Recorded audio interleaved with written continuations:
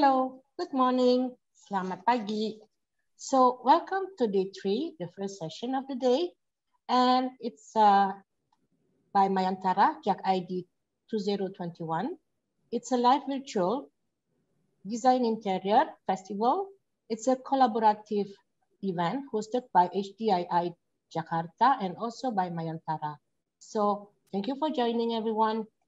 My name is Naila. I am a member of HDII Jakarta and now involved on programs for year 2019 and until 2022.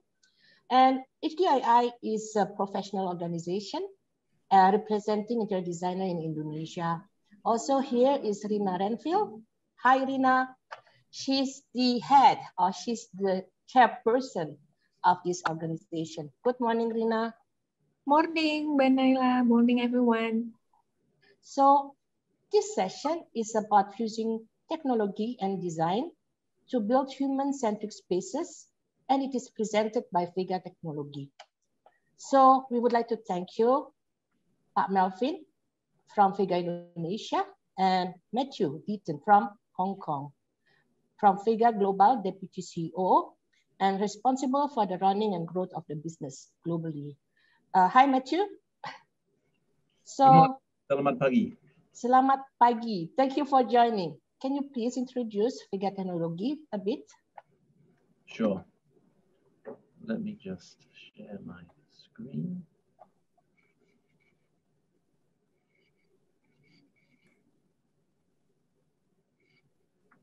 So good morning, everyone.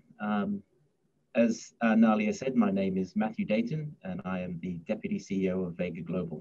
And I'm based here in Hong Kong, which is our head office.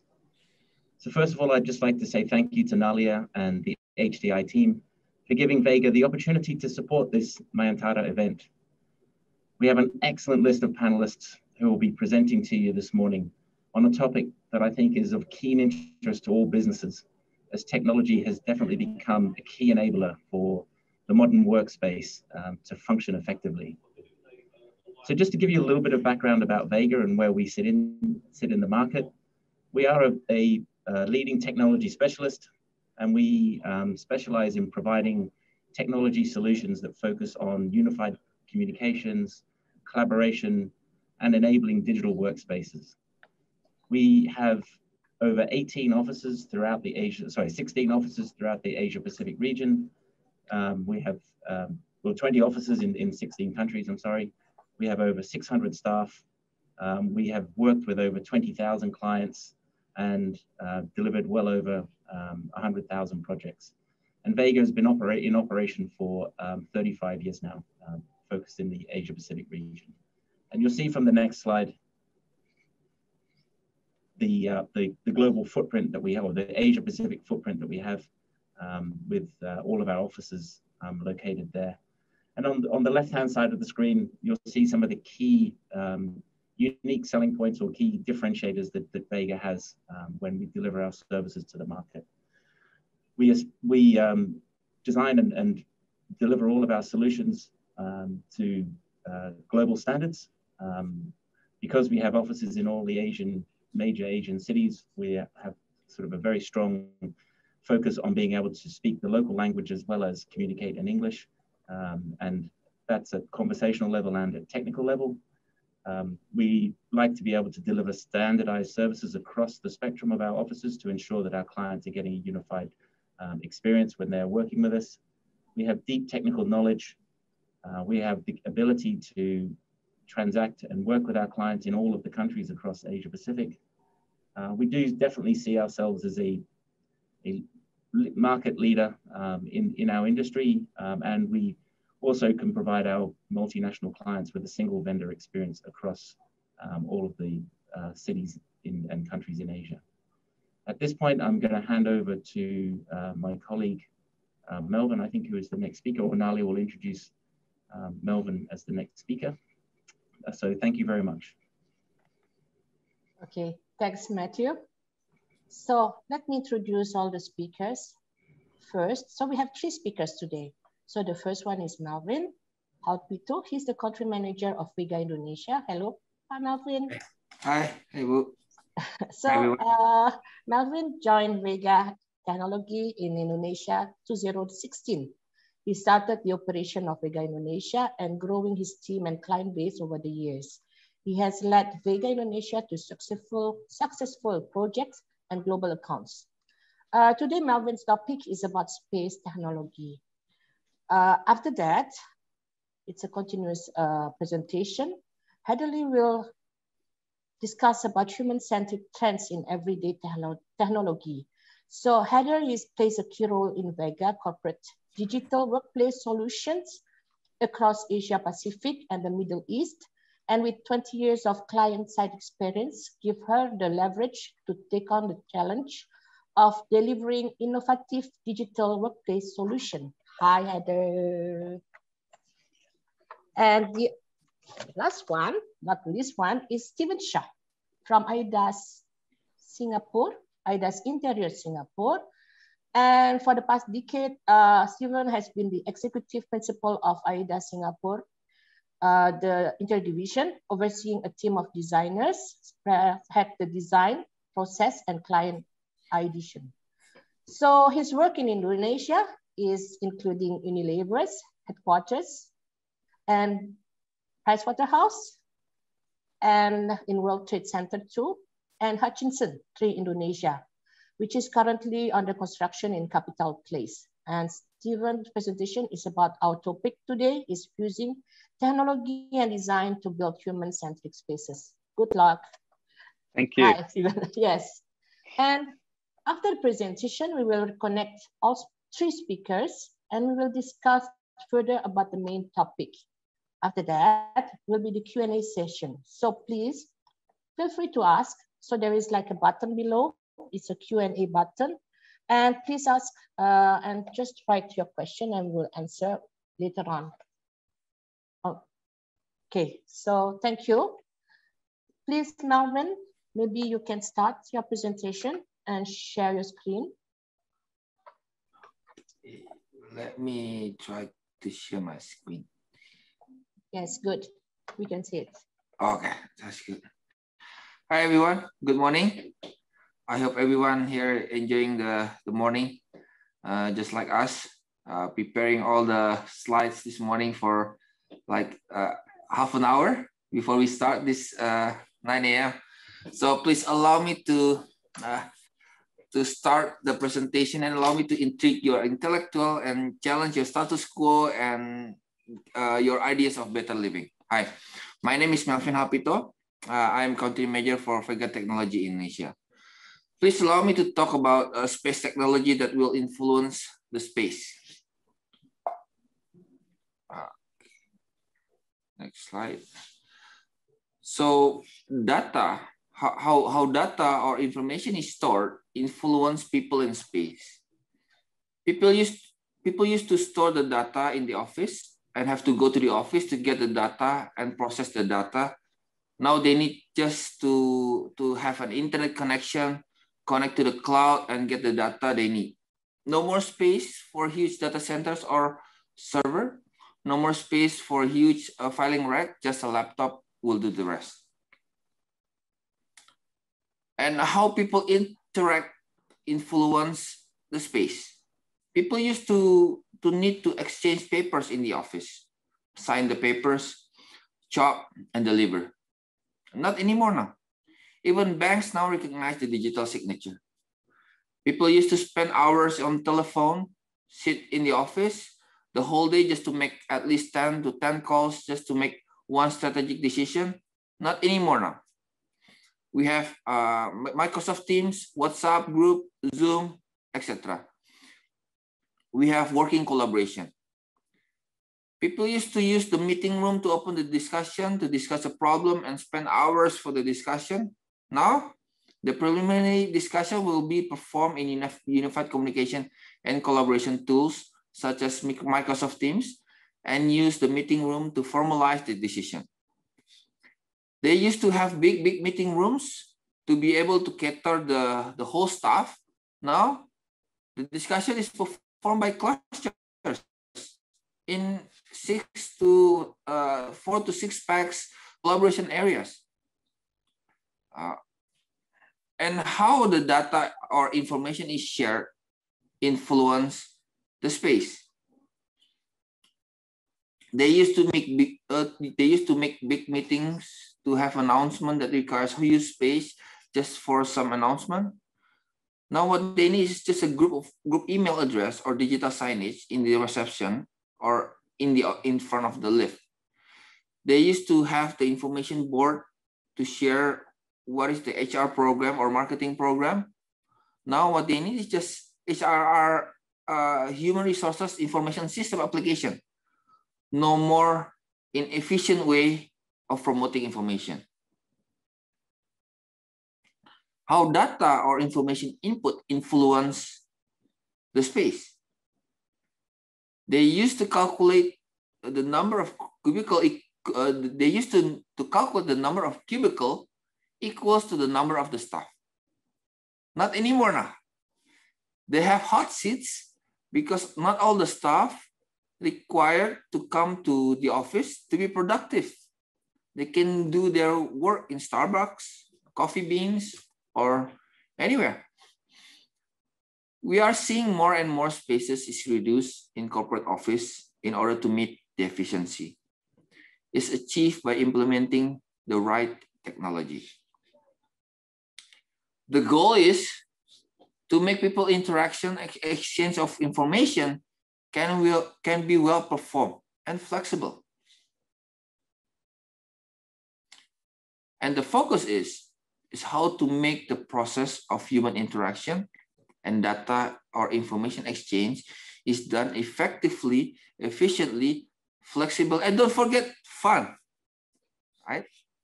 That's the fun part, fun. So why do we talk about this? Because technology and space design strengthen each other. Human has a very complex brain, which is hosted by trillions of neurons. Human needs something that is continuous changes. They get bored easily. This is why the space design needs to be always innovative, fresh, comforting, balanced, and intriguing. As we talk about human, they have many sensors that need to be pampered: vision, hearing, smell, touch, and taste. Successful design is to consider to try to win all those sensors, or at least some of them that is possible.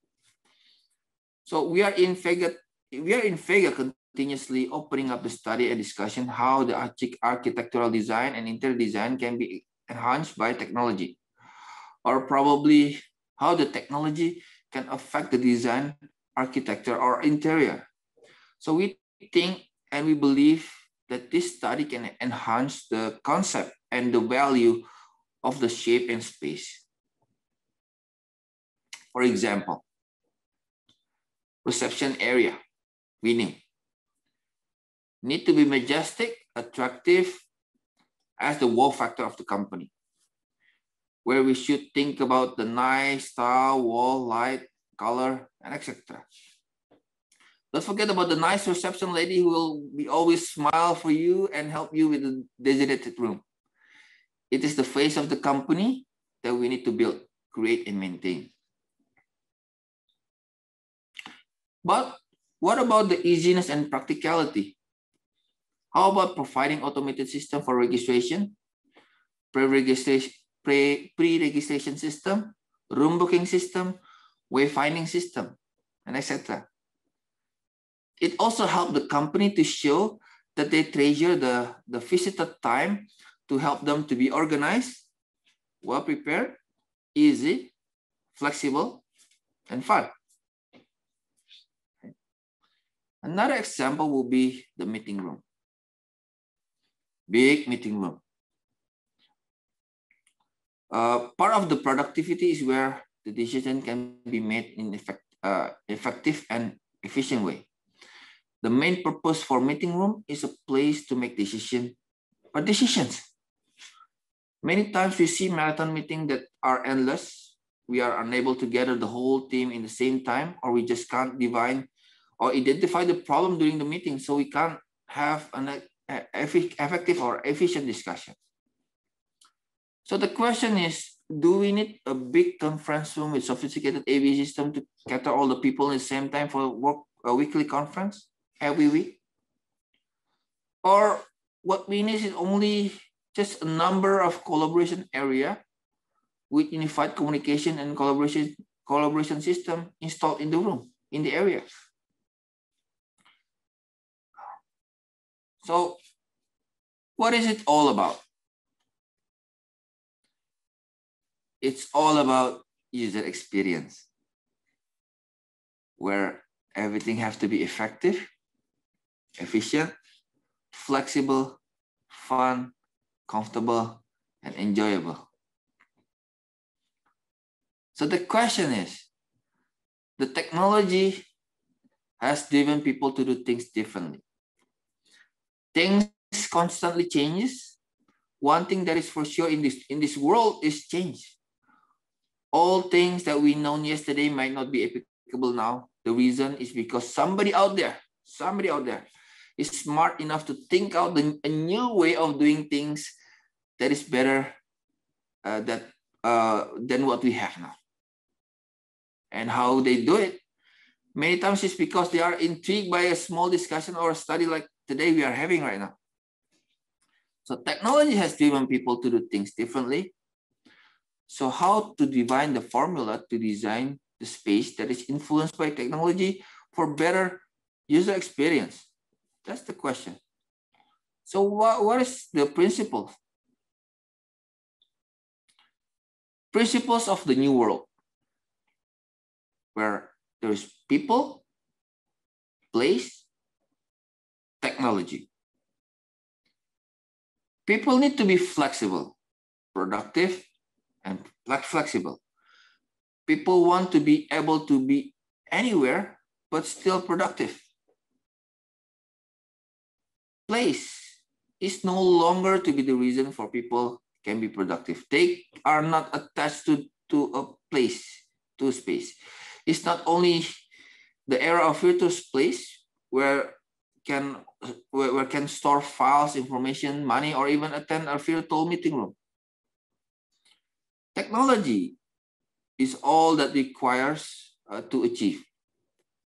All those flexibility and capability can be achieved with the right technology.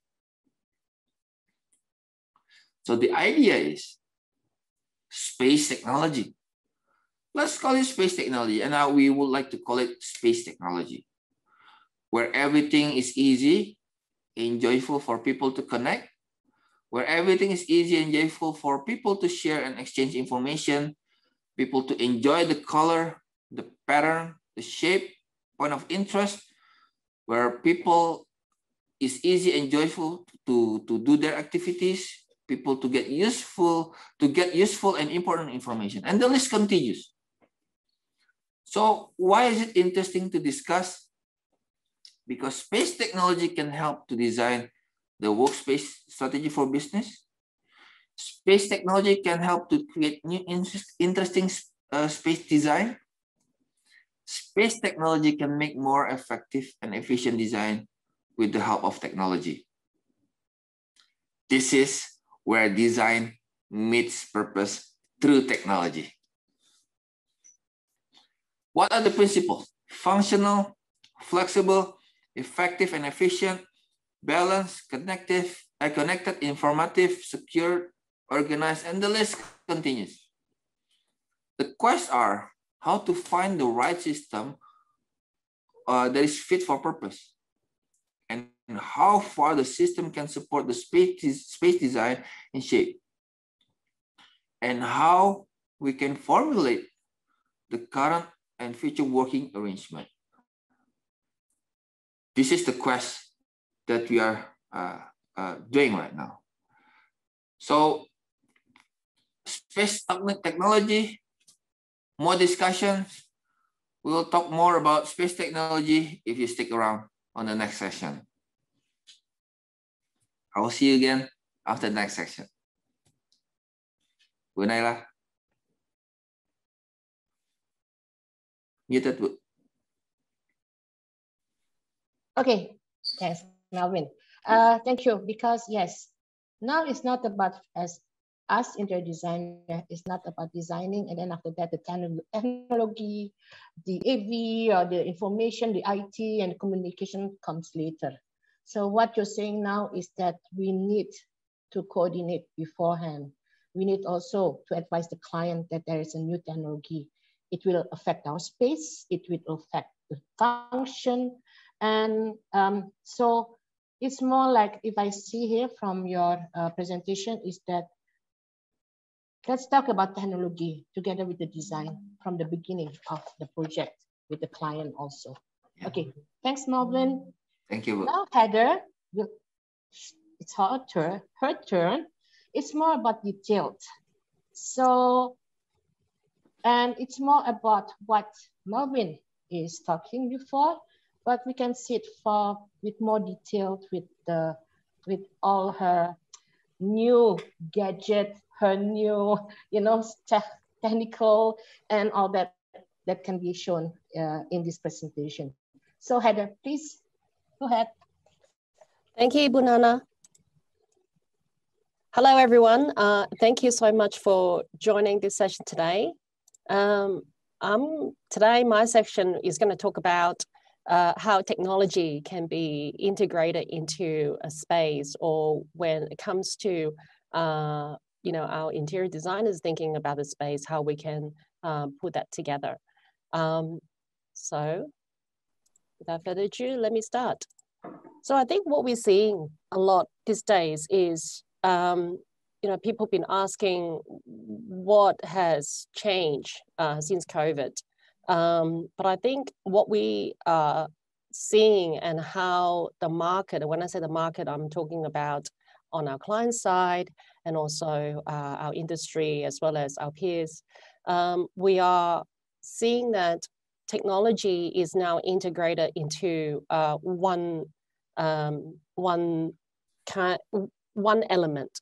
We're no longer seeing that AV is just an AV, IT is IT, and IoT is an IoT. We're seeing now the changing solution is incorporated into IT infrastructure, AV, and IoT. What you're seeing in front of you is the AV part of the office, the digital signage and digital screen and display is very well mature in this market. But we are also now seeing the incorporation of the IT infrastructure, which is the everything that is behind the computer room is now also playing a very key important part. And most importantly, it is now driven more on a software platform. So with that in mind, we're seeing that we can't just provide a solution alone in response to what's happening to the workspace and designing the space. We must see the incorporation of the IT infrastructure, the AV part, and coming into and advancing is all the IoT, so motion sensors, room booking, desk booking system, cloud solutions, BIM and BMS. So that's at Vega, that's what we look to do to offer when we're looking at a solution. We're looking the entire package. So let's have a look at what are some of the advanced screens technology in the AV world. So we are seeing more than just screens on the wall these days in the office. We're seeing that incorporating into development of building a billboard. You know, remember, I'm not sure some of you may be too young, but you know, if you remember Back to the Future, there's a scene where there's shark was you know, coming as part of the advertisement. Now you're seeing that this is a reality. You know, with the naked eye 3D screen, we're seeing that imagery is more advanced than ever before. We got the stick on LED where we can help to be flexible and scalable into many different space. So we have the infinity wall as well. So you're seeing that this is more than just a screen display for content and information. It is more incorporated into our everyday life that we might not realize. So another element that we're looking at the moment, which is a solution that we're working in conjunction with another furniture supplier, is that we're integrating stick on LED into glass panel. So often in the past where we have partition walls, where once it's collapsed, it's just a plain wall. But we're now seeing that client wants their space to do more than just multi-purpose. They want it to be used for displaying information, company branding, communication, and things like that into the front of house design. So you're seeing that this is only one of the rendering reference. The real life is will be implemented in India, where there will be a screen display of information at the same time once the partition is closed, but when it's open, obviously that space is multi-purpose to be used for many different things. We're also seeing that running town hall these days may be a bit tricky with after COVID. So we're seeing that our client and our organizations have asked to repurpose their meeting space. So this is an actual use case we recently completed in Japan for one of our clients, is transforming that space into a studio.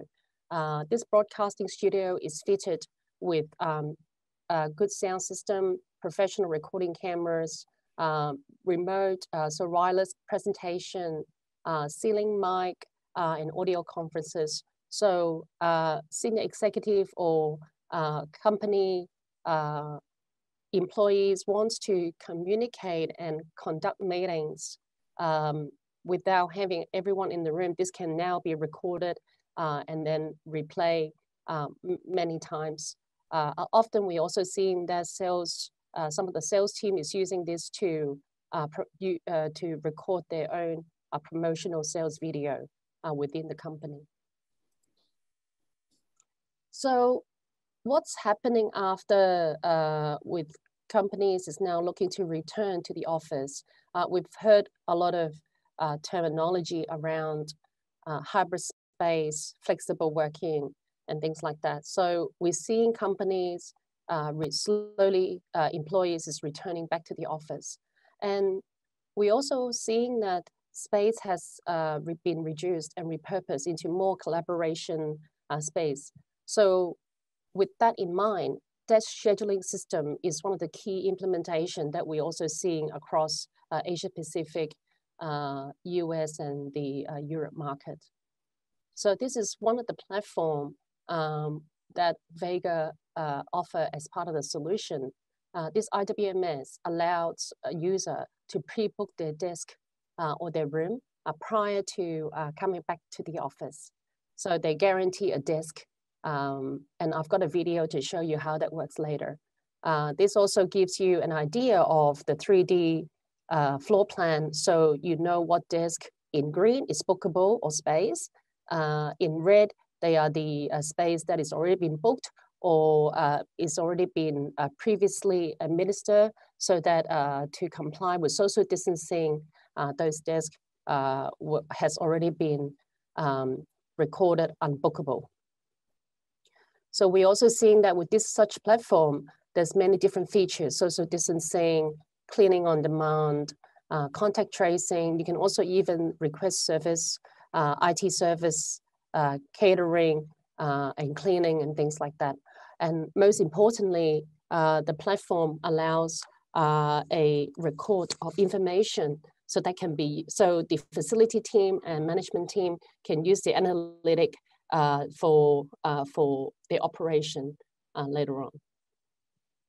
So more on the hardware integration. Obviously, I just show you the software. The hardware integration has many functionalities, but at the same time, we have the desk signage display. So you see the name of the person who booked the desk, or you can choose to choose one that you can charge the phone at the same time. So let me play you a video on how this works in real life.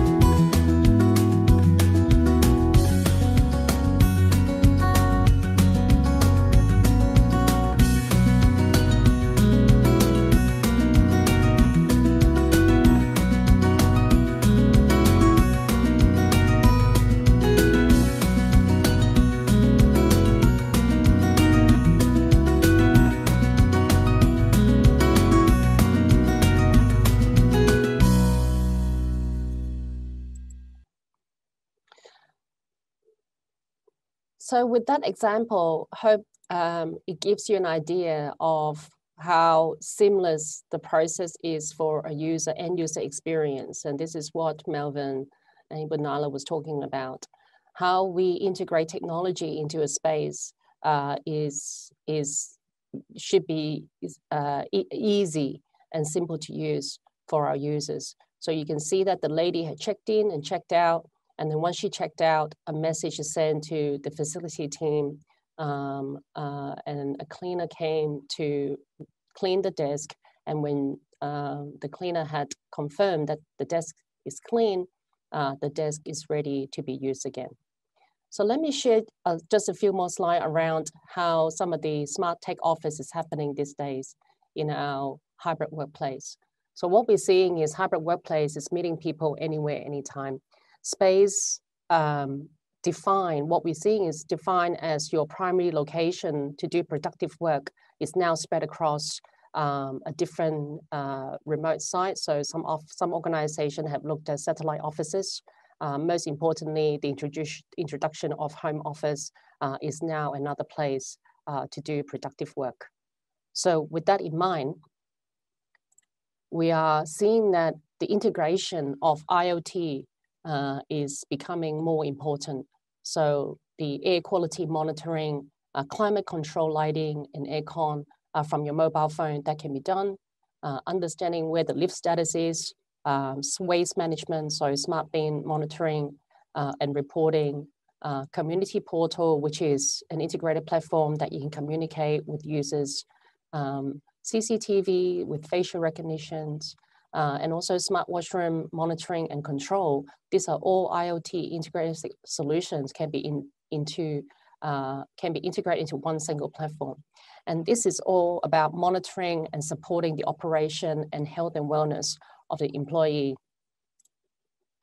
So one of the future that we will see more and more of this is the future of AI and with edge computing. So machine learning is one of the key elements of that. An example of the machine learning that we use every day is, you probably all heard of Alexa and Google Assist. So they are algorithm that runs behind the scene that learn about the words that you use. In this case, for this particular slide here, the camera is running an algorithm that can understand how many people is in the meeting room. So the camera is adjusted accordingly based on the number of participants in the room. Another IoT sensor that we see a lot these days is the integration of occupancy sensors. Big corporations are now looking at measuring the space, really understanding how the space is being used and how often it's being used. This again, with these statistics and analytic, we will help organizations to think about how they can repurpose and reuse their space. So health and wellness is one of those items that is now being highly on the agenda of many organizations when they're looking at the space. And one of them is past COVID, companies is looking at implementing a solid visitor management system. So people can register when they visit a location. With that, they will get an email before they arrived. It's multilingual, is self check-in, check-out, using the barcode technology to support the seamless process. Another one that we're also seeing these days is the AI surveillance systems, which is again coming back to what we talked about, the AI and edge computing. With this particular CCTV is recording the human behavior. And with deep machine learning analytic, it can recognize potential danger of a person and how they behave. So let's say if you have your arms up for more than 5 seconds, the machine is automatically send an alert to the security team, just so that they know that there could be someone's in danger. And another one that we're also seeing a lot is the what we call VR, virtual personal trainer. This is one of the technology that we have used in one of the high-end luxury apartment complex. It is used to give people a chance to exercise in the office space without buying heavy gym equipment. So people can follow a set of exercise, to then do some movement within the office. And then it will also record the number of energy that you have burned and how you perform. And, it also recognizes that next time when you do your exercise, it will help and give you some suggestions as to what you can do to get yourself moving in the office. And last but not least, since we're on the topic of smart technology, I thought I'll include one about servicing robots. You probably heard of many robots before. Some of them is social robots. These social robots sometimes tend to just ask you, do you like, how was your experience? Please rate or give you direction. But this particular one is to do another function. This servicing robot is to disinfect an area. We call it the dark night because obviously with UVC lighting still deemed to be dangerous to human, so it can only come out at night. And you can pre-schedule this machine, let's say between 9 p.m. to 5 a.m. And during this time, this machine will cover your office space and clean and disinfect your area. It will recognize that within 1 to 6 meters, if they can detect a moving object, a human or an animal, it will automatically stop as well. So once it's completed, it will send a schedule and a completion report back to the facility team, so they know it's done. So with that, Ibu, over to you. And thank you very much for giving me this chance to share some information.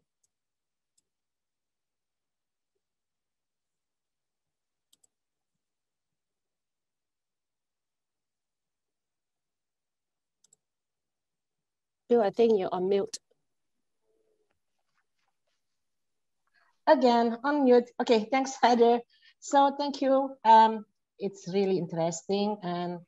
But there is always one, I want to say something here. It's about the videos. It's all about the millennials and technology. What about us, the old generation? We have to know about that, right? So this is not something that we can say, oh, that's for the young. But this is for everyone in the office, the old, the young, the millennials, the management, and who else, is that they have to know about this new technology because we're going to go through that every day. And for me, it's more like it should be easy to use, easy to explain, and also how we can coordinate each other with that system, so that we don't say, oh, I don't understand about that, I don't understand about this, and then go to the old ways. So this is maybe something that needs to say that it's not about how you can sell to the client, but also how they can use easily. But also what I see is that about your studio, the green room, this is something that we have done really in few of our projects, because it's about marketing, communication. It's also about social media. And they need to do that every day sometimes. So that room is something that's not like additional now. It's something that is needed for some of our companies. So yes, we're there. We're going there. So yes.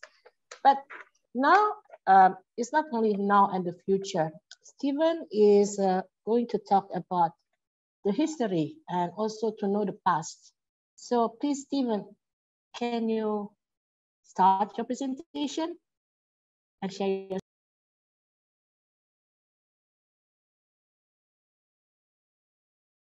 what's not now, but also the future. Anything can happen, right? Heather, Melvin, and Stephen. But let me ask about, there is like 2 points that I understand from Stephen's presentation, is about how to establish better connection face-to-face rather than virtually, and how to bridge the gap. The other one that I think we need to discuss is about how people use and react to the space that we create, how people react to the new technology that's coming, and also to look, is it done well? Is it something that needs to be revised? And what's going to happen in the future? So with this in mind, I want to go straight to Stephen and ask about, we see the video, we see the image, but you're like stopping there. So I'm asking you really, what do you think? What do you think about this now? We saw the technology and you say human. Maybe we can go further about this, discuss about what do you think should be? Well, I think the problem is, like so many things, there's no one answer. And so when we're designing technology, or I'll put it a different way, when we're trying to integrate technology into spaces for people, it's really trying to figure out what sort of environment or experience should that be. So if you looked at that global bank, that was very much, they wanted this sci-fi experience. We were almost even making it theatrical, that when you got out of the lift, so there were 6 lifts in this building. We did up 1 lift because they couldn't afford to do up all 6 lifts. So 1 lift was programmed, VIP arrives, they get in that lift. There was a whole experience as they come up.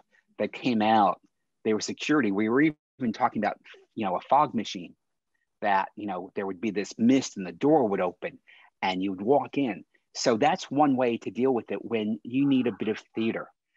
The other side of it is when you really want places for people to interact. So how do we create that? Right now, we've got lots of little screens on walls.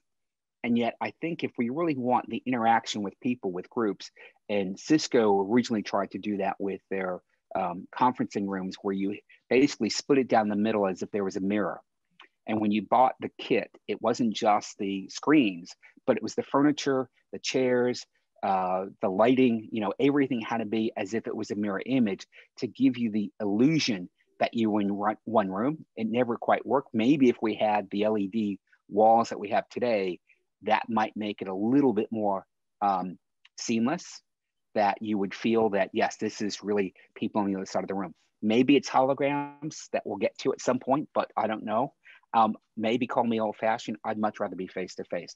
I'd much rather come into the office when I'm doing things. And I think the other thing that we're forgetting with all this technology about, I can work from home, I can work anywhere, is that there are some things that work better face to face. We can't share coffee virtually. Yes, it's been done. I've had virtual cocktail parties where we're toasting. I attended a virtual wedding where, there was a tea ceremony. But I think we've got to think about, how do we make a workplace, if that's what we're talking about, that people feel comfortable with. And as you said, the technology is intuitive.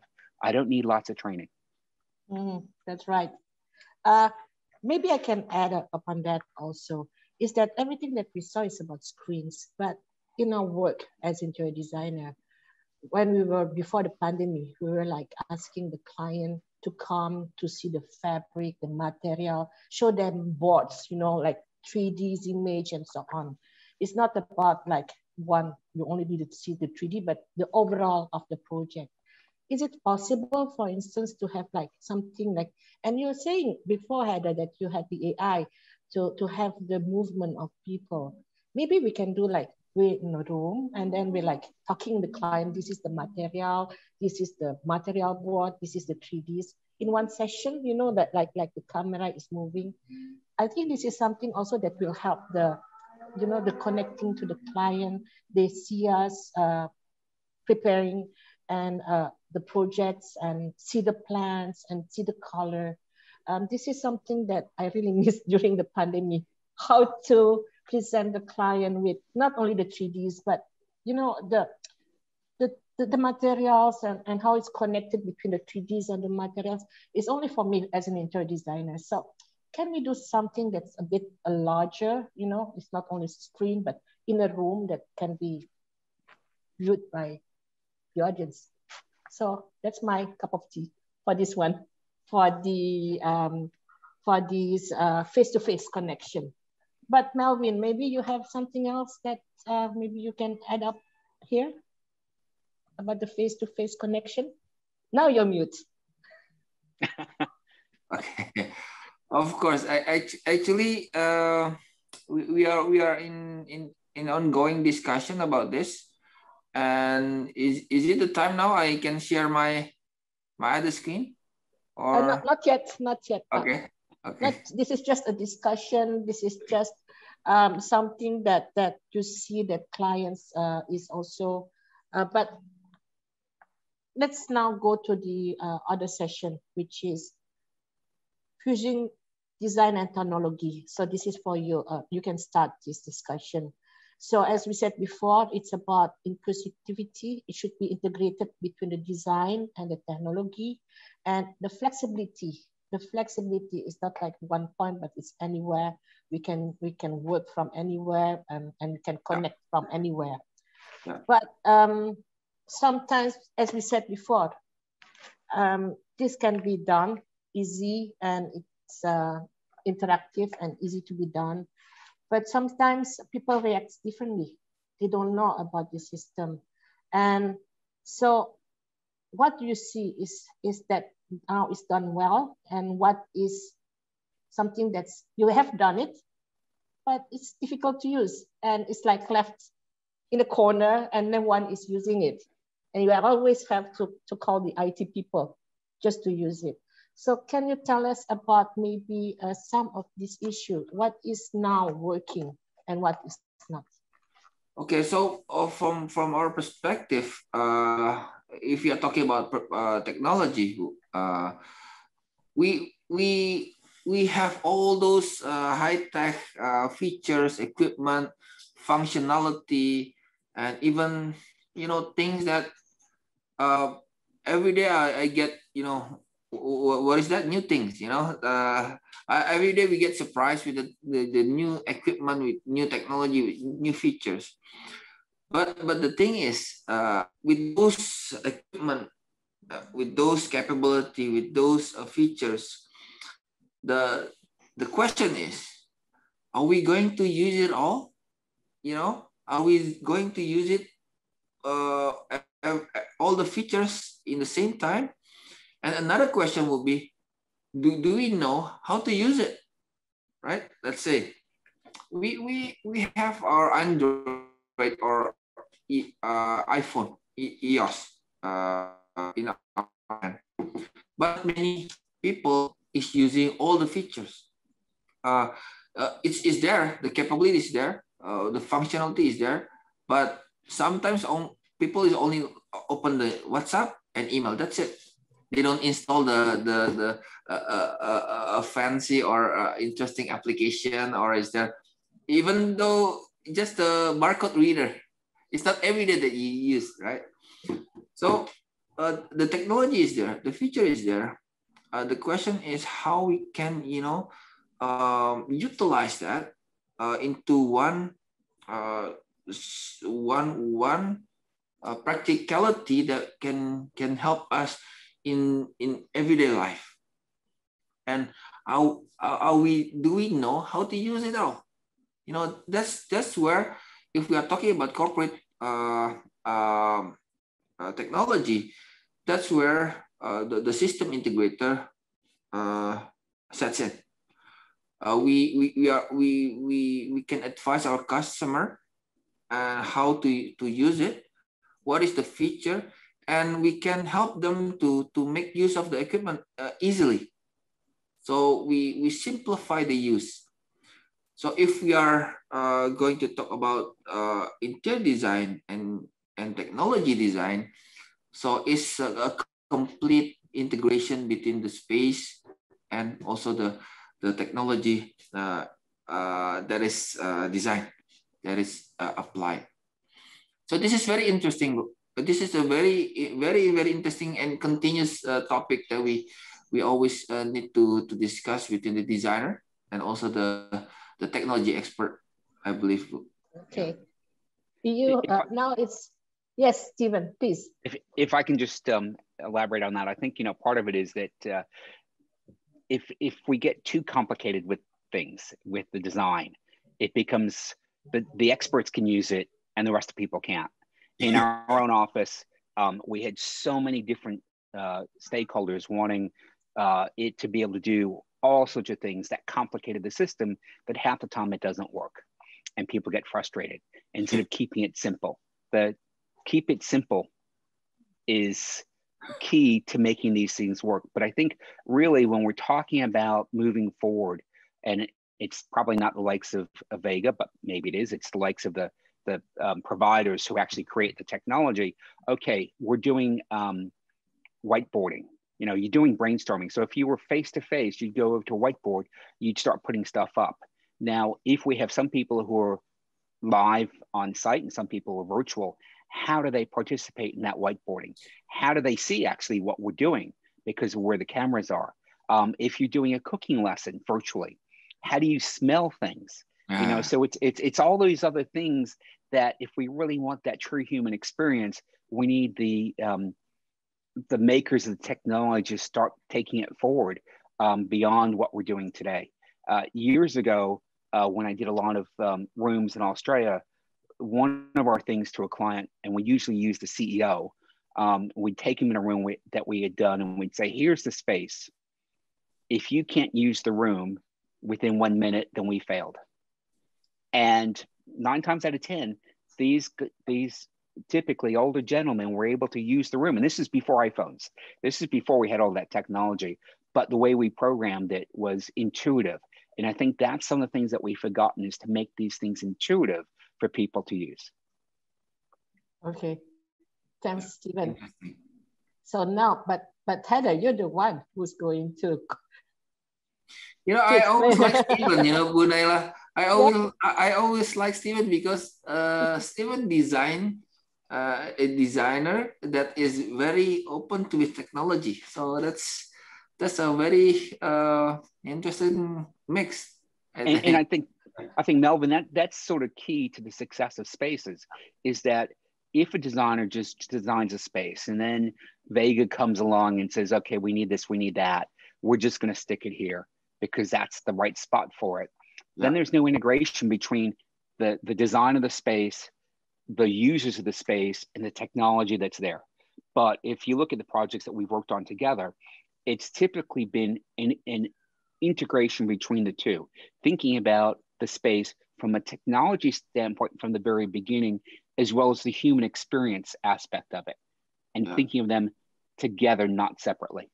Yes, correct. As the whole system. Complete. Heather, what do you think that we can do? Because almost all of my project, when it comes to technology, it's only the IT people who can do it, you know. And we have like a team to call and to do it. Is there something else that you can help, you know, the overall staff to know, the staff that are working there to know about this technology? It's not about manual, it's not about standard to know, but what do you think about it, about this? Well, first of all, I have to say that I'm in complete agreement with some of the comments that were shared, you know, by yourself, Ibu, from Stephen and Melvin. I think 2 key success, or maybe 3 success factor in learning that technology really space is, you know, coming to what Stephen was saying, is how intuitive is that technology being implemented. And secondly, it's actually from the very beginning when we're working with our designers, interior designers or our architect and our client to really understand what we are trying to address here. Often when a client or, you know, mostly our client would be, you know, they're very smart these days in terms of what technology is available. You know, it's easily accessible as well. And so they will have ideas on what they like to be implemented into a workplace. My very first question when I ask them is, what would you like to use that for? Why do you think that would be an interesting component into your space? And often they kind of would take a step back to think, well, actually, this is what I like to do. And then this is where the conversation will start to go. And the other major component is the user experience. that I think is being shared with our panelists as well. And what I wanted to say is, you know, and I kind of had this answer to one of the panel that I had joined recently. And I just want to reiterate that, you know, just at Vega Global, we're seeing our multinational corporation clients, education from the education industry as well as hospitality industry, that the client themselves are working continuously within their organization to define their working model and their strategy. And this is in conjunction with, you know, workplace strategists and our interior designers. Because often they will come up with the theme of how the client want to use the space. And as technologists, it is our job to work with the designers and the client to then support them with the technology that is practical and usable within their space. And, you know, Stephen already shared some of those. And I think it is so important that we start to understand the key determining factor for this organization is how they want to get their employees, community to be engaged and collaborate while working remotely. You know, Steve also mentioned about the eye contact. And what are the workplace of options available to this employee? You know, if home office is not an option, and specifically in some parts of Asia and other parts of Africa, you know, we talk about internationally, you know, when people's home is not set up to perform productive work. So what we're seeing is that, you know, internationally for US, Europe, Middle East, and some parts of Asia Pacific, adaptation to the different style of working, you know, hybrid or flexible working, you know, is easier if they're given the right technology. You know, some organizations have thought about and executed their business continuity plan, you know, before COVID or even during COVID, migration to cloud, you know, having a good headset where they're at home, a good camera, you know, obviously access to stable Wi-Fi. You know, I think these days we take it for granted. You know, having the hardware, so in terms of the laptop, desktop, and things like that, this will make it easier for people to have that engagement and that experience. And Ibonala, you were mentioning about how can I, you know, be a bit more engaged when I'm opposite end on the camera presenting or, you know, talking to my client. You know, one of the technology that is available already is the voice tracking camera. So often people like to, when they're presenting, you know, like I like to use my hand a lot. And some people like to stand up and maybe move around a bit. Yes. So with the voice camera, is actually following your voice, and then you're able to share the same experience with the other people on the other side. So yeah, they are just some of my thoughts. So everything is positive. Any challenge? Everyone? Stephen, maybe you first. You know, I think the challenge in implementing a lot of this is always the budget. And, you know, people have gone down to the local store, Best Denki, wherever it is, and said, oh, I can get this for X. And I don't need something that big, and on and on. And so then they complain it doesn't work right because they're not using commercial grade, they're using consumer grade. They're undersizing screens. They're not thinking about the content that's being shared. All those things. I think, you know, Heather talked about the follow me cameras, which is great if you're in a big room space. But if you're working from home or something like that, that's a lot harder. It's really, how do we get this connectivity, this human connectivity between people? We got the virtual connectivity. We've got that down. You know, it's been around for a couple of decades now in terms of video conferencing. I mean, the first video conference was in 1927. You know, think about that. That was a long time ago. So it's not like this is new technology. It's just that, you know, in the last 20 years, we started off with Skype, and actually before that, it was See You, See Me that Apple developed that went bust. But, you know, it's really thinking about how do we take it further than that? How do we get this interactivity virtually that you would have in real life? And Nyla, you talked about like sample boards and all those touchy-feely things that you don't get when we're doing this. I mean, we've been presenting in our projects have always been offshore. And, you know, we've had to reinvent the way we do things with clients who are thousands of miles away from us, and we don't have the opportunity to meet them. Whereas before, you go there with your sample boards and your renderings and you take it out. And even if you had the PowerPoint, you still had the touchy-feely things that clients still want.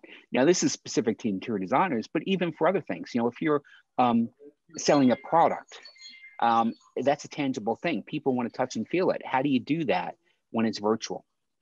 I'm just looking at some of these questions in terms of, you know, from the panelists, from the audience. What challenge do you encounter in the incorporation of new tech when designing spaces? As I mentioned, it's the budget. It's people's understanding and expectations. Today, the percentage spent on technology of an overall fit out is much greater than it used to be because of the cost of technology and the prevalence of it. You know, years ago, you had a portable data projector and maybe a portable screen that you took from room to room when you needed it, because it wasn't required for most meetings. Today, almost every meeting you have, even before COVID, had something being presented electronically.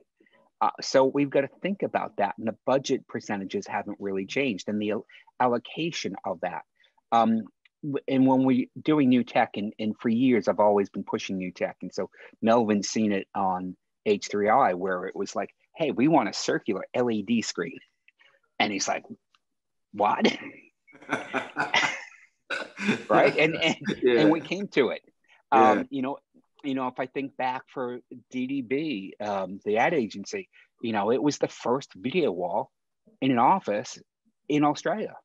That Hotel Room of the Future was the first live VC call from a convention center in Australia, and the first flat screen in Australia, because we brought it in from overseas to push the technology. And I've constantly been pushing it, but you've got to have the partners like Vega or others that also have the experience, otherwise it's going to fail. Because if I just went to someone off the street who's a supplier of equipment, so if I went to Samsung, you know, they'd say, yeah, we got a screen for you, but who knows if the rest of it's going to work. You need the right integrator working together to make sure that this is going to be a success, and they're doing the back end to make sure that it's working right. Okay, thanks, Stephen. Anyone wants to add up to Stephen's? Yeah, Heather? I just want, yes, thanks, Ibu Nala. I think it's important to understand, you know, and I agree with Stephen about the budget. The biggest challenge, I think, for us is actually being engaged upfront earlier in the process. Often when the client is determining the real estate, the space, often they're looking at the transaction part of it.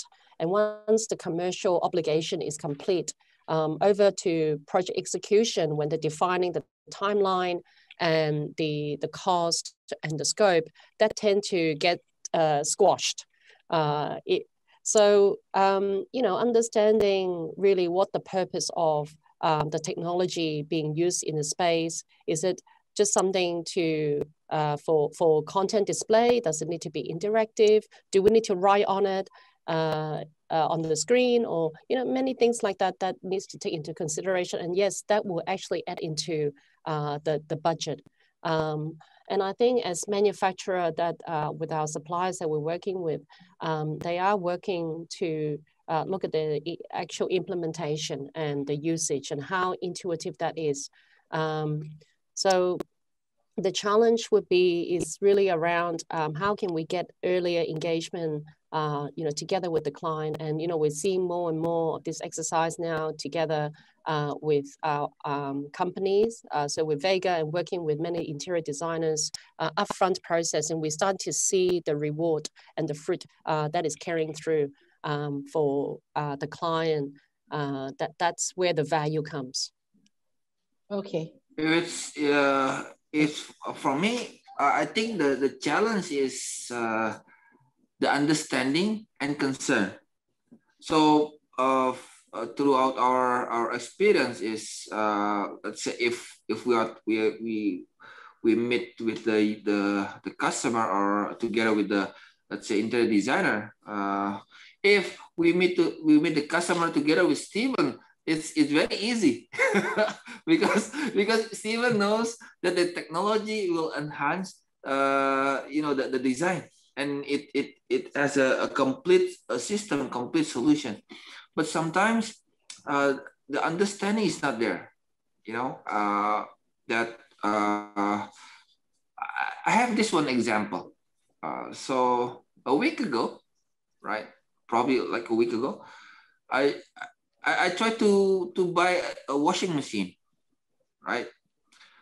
It says the one is, the price is about around 4 million or 5 million if I'm not mistaken, and the other one is 8 million, right? So 3 million difference. But the 5 million said that it will take you to wash around is it 59 minutes or 1.3 1.5 hours. But the other one, the 8 million one, the bigger one, it takes only 39 minutes. So I was thinking, if I spend more 3 million more, but I will have like half an hour more in my life. I can do more with 1.5 hours, right? And if you multiply that into like a week, how many hours do I have? Like if you multiply that a month, how many hours do I have? Like probably I can start my hobby, like probably new hobby, doing what with 3 million, right? Investment 3 million. I think the understanding and concern that how the technology can be able to enhance your life, enhance your design, right? So that kind of understanding, and also the understanding of what you want to do with the space, with the system. So that's where a system integrator or technology integrator like us, we would like to discuss with our customer, and also we discuss with the interior designer or architect to find what is their what do you call wildest imagination of design, so we can support them and we can create that through our technology. And also concern on the budget. I think budget will depends. It was substituting on the function, on the time, and also is it regarding on the capex or the opex. So I think that's the main challenge for us. I think understanding and concern. Yeah. Melvin, I think you touched on it where it's about the experience. So there's no point in having a client come along after the design's reached a certain point and say, oh, let's just put something up there, because you don't understand the intent of that. Because we look at it, what's the total experience? So as a designer, you should be thinking about a client walks in, a potential employee or their own employees. How do they experience the space, and how is that technology being used? There's no point in having a great video wall in a reception space. They don't have the content to put up there. Correct. So you've got to think about it holistically. Yeah. Well, maybe I have a say also about that. As an interior designer, it's not about how we approach the client, but we need also to approach the designer. We're in the pandemic situation. We know that technology now is important. So one way is that also for the designer to understand the new technology, what is new. It's not that every time we see and we Google the website, what's new in technology or in material or so on. So if it's something that also can be learned by designers, and also that when we learn that, so that when we speak to the client and with this new technology, we put it inside our proposal or presentation to the client. It's not only about boards and material and 3Ds. We're also talking about the technical issues there. So if we have a tools to help us, and then we can show it to the client, that will be like, let's integrate technology to design now. Now, from the beginning, And then about budget, yeah, that's your part, Melvin, to talk to the client and get it done, you know. So we're helping you to do the technology, but for the budget, it's your part.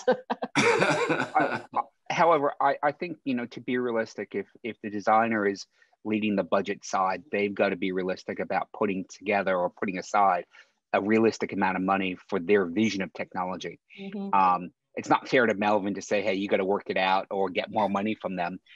So, you know, so the project that we're currently working on together, we were given the total budget and we had to figure out how to spend it. And we knew that technology was a big part of the experience that we were looking to create. So we made sure that we had enough money in there to do that. And it was still tough, but, you know, we got there in the end. And, you know, that's all part of it. It's bringing the clients on the journey, but as a designer, trying to figure out what's really needed and not be frivolous with things that aren't required for that particular client. You know, it shouldn't be ego driven. Oh, I want this, I want that, I'm going to put it in. When the client, someone talked about it, you know, it's going to be the white elephant sitting there that nobody uses because it was driven by you instead of the client needs. Yeah, I think also you're right, Stephen. Sometimes when we're in a project, this issue is also coming from the IT people or the client, and we're given. But for now on, I think we need to also be together to put it inside the design and not to say this is wow, this is a good, but what is best for the client. So the designer should know also about the system and the specification, integration, and so on. Okay, so now we're having, I think we have to stop the discussion and start the Q&A. I think there are 2 questions. It's Andre. And she's asking about 2 questions, but let's answer one. This is Andre. Since one of the solutions related to IoT and maybe cloud, I face many end users still reluctant to use clouds. How do you convince to them, to the end user, to use it? Any solution? Pat, Nila, maybe I'll attempt to help facilitate that question. Yes, please. Thank you. And thank you, Andre, for your question. Great question. I think one of the biggest challenge and the reluctance from the end users is actually the IT security behind the cloud and IoT solutions. And often I get questions like this too from the end users. With some of the client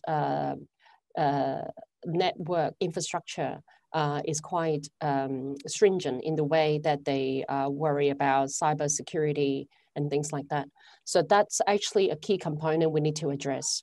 I won't deep dive into a lot of that details. I'm happy to share that with you separately, but I think that would be one of the key element where it's stopping them to advance their strategy around migration to cloud.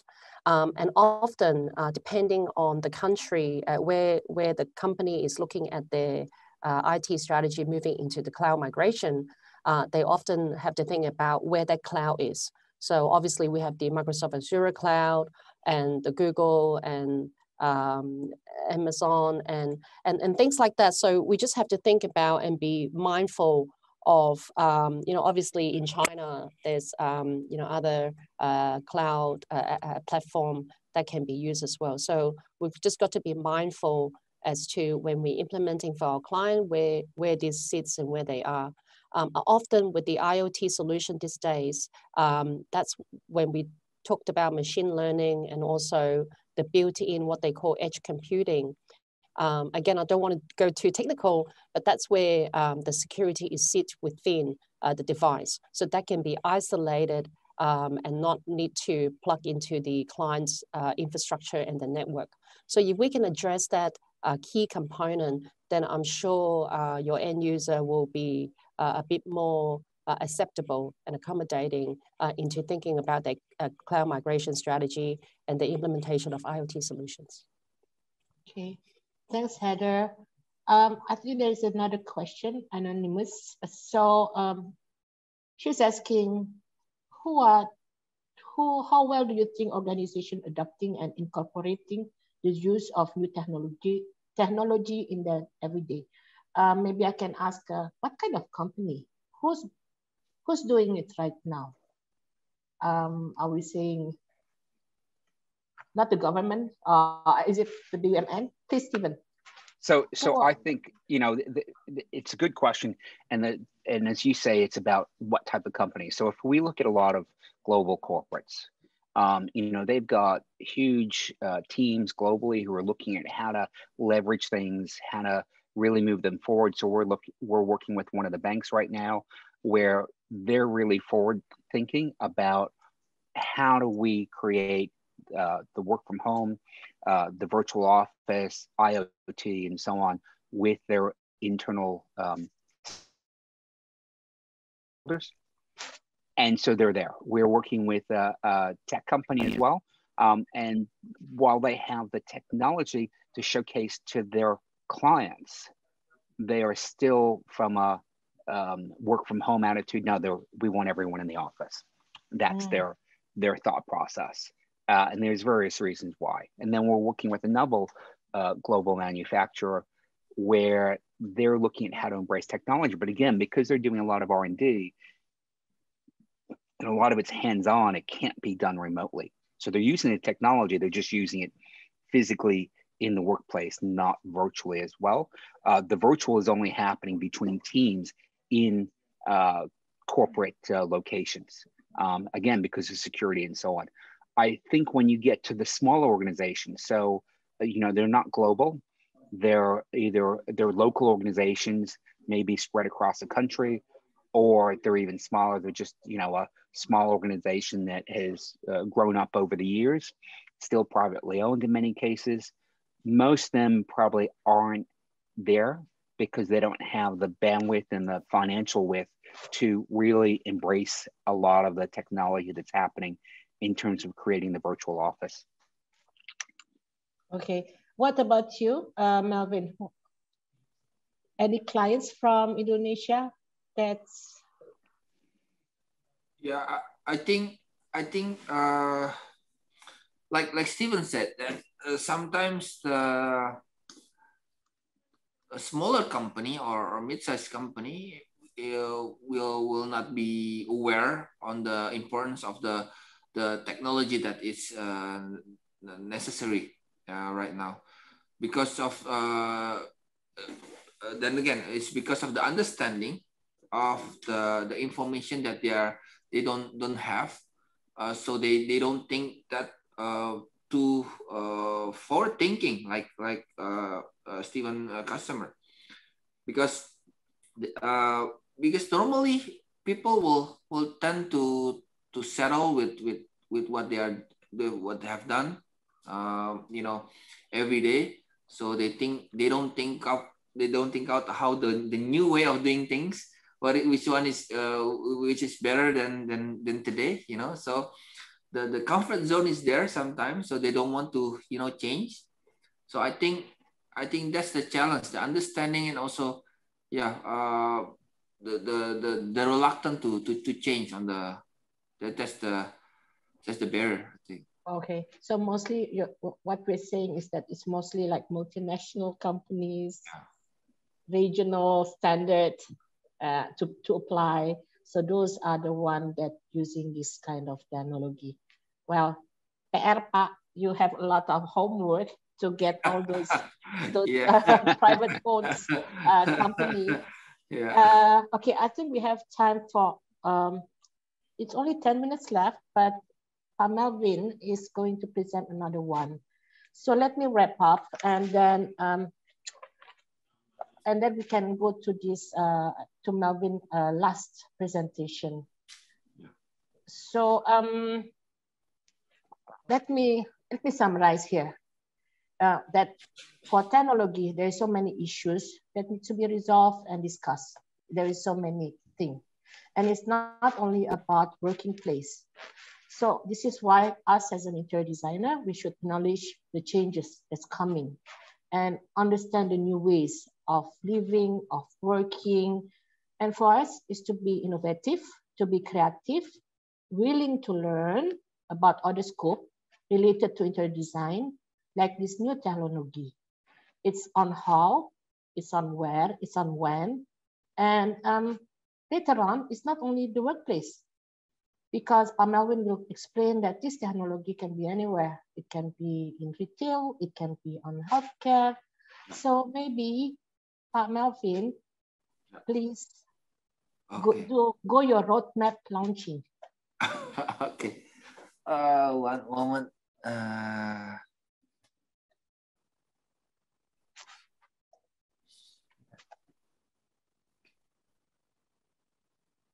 Is that sharing? Yes, it's showing. Okay. Okay, so I think this is end of my, end part of my slide. So I think this is a very fruitful discussion. We are here with Stephen, a very famous interior designer, which I very a fan on the design. It's always amazing, always what do you call, catchy, refresh. We done many works with Stephen that it's impressive, amazing. While Heather is our digital workspace director, which is very experienced in property as well. And you know, Bu Nela, Heather used to work in Indonesia for 2 years. Oh. You know, so Okay, I believe she understands Bahasa Indonesia, I think. Some of them. So Heather is been a very important for us to show us the future of the technology on the workspace. So she's been like a guru for us regionally. So it's amazing. And also Matthew used to work in Indonesia. So a lot of people used to work in Indonesia. Yeah. And Matthew's background is what do you call system integration, just like me. So Matthew understands the market. So and he's very experienced, and on the management side he's also very experienced. So I think to discuss with you, Bu Nela, and all the interior designer, and also Bu Nela, also very experienced interior designer. And I think it is important for us to continuously to have this kind of discussion. So space technology to find the right solutions, the right philosophy, the right principle of the design, the whole design, like Stephen said, is don't think clusters. Just the space, just the table, just the color, just the wall. But let's talk about the whole design as a complete whole of design, right? So that's there's a fitting out portion there. There's an MEP, there's a technology there. So let's think about the whole design to find the best user experience. So this is a continuous discussion between the interior designer and also the technology expert to find the right concept or formula for the space. So we have this continuous discussion with that hosted with Nadia Anggita, our sales manager from Vega Technology Indonesia, and also happens to be the Afixa Women's Council Indonesian leader. And also together with Peter, our business manager. He's the UCC expert, the technology expert, and he's my Wikipedia actually. He's my Wikipedia. He's my Google Translate. Sometimes when I talk together with engineers, and then I will do this to Peter. Hey, what is he saying? So he's the one that can help us to understand more about the technology. And Peter is very brilliant to translate from the technology language into common human language, I would say, right? So, and also Bu Nela, also we is the host on the discussion, the expert on interior designer. So this is the roadmap that we are going to have July. We are going to talk about hologram, augmented reality, VR, and interactive content brand awareness until February 2022. We have the roadmap. So every month we will have this discussion. We will have you to be brainstorm together with us. So we will have you together with us open our mind and find the best design all together. So August, healthcare and pandemic strategy, September, office technology series, office building analytic people tracking, October, office technology series, public space on November, December, hotel, apartment, residential, January on education, pandemic strategy, and February, digital transportation, location-based service. So that's the roadmap. We would like you to join us on the discussion. And this is a very interesting discussion, I would say, and we will invite more of the, what do you call, rock star, like Bu Naila and Steven there on the discussion. Thank you so much, Bu Naila. Okay, thanks, Melvin. Yeah, we just talked about a bit of the technology, and we mostly today talked about the workplace, really. But there is so much to be talked about, discussed, for me to learn about the other industry than corporate. So thank you, Melvin. Thank you, everyone. Thank you, Stephen. Thank you, Heather. Thank you, Matthew, for all your knowledge and your experience and of this technology together with design. So let me close up this session. And as we said, thank you again for Vega Technology, Global and Indonesia, and for Stephen from AIDAS Interior, but mostly for all participants who joined today and to this event, Mayantara JAK ID 2021. And make sure to stay tuned and to subscribe to Mayantara YouTube channel. You can see it again, replay our session. And also go to Mayantara JAK ID Locket for other session. We still have like 4 today, later today. And follow our Instagram account, HDII Jakarta. The upcoming next session is at 1 p.m. It's how to return to a better work and learning environment. It's going to be presented by Working by Fifere. And the speaker will be Elizabeth Chen from Steelcase, Omwas Dotwil from Steelcase, Binga Suseno from CDA, Maitri Vidya Mutiara, and Tri Hikmawati as the moderator. So again, thank you so much for all speakers. Thank you. And I hope everyone from the audience enjoyed this session. Okay, bye. Thank you. Thank you. Terima kasih. Bye. Thank you. Terima kasih.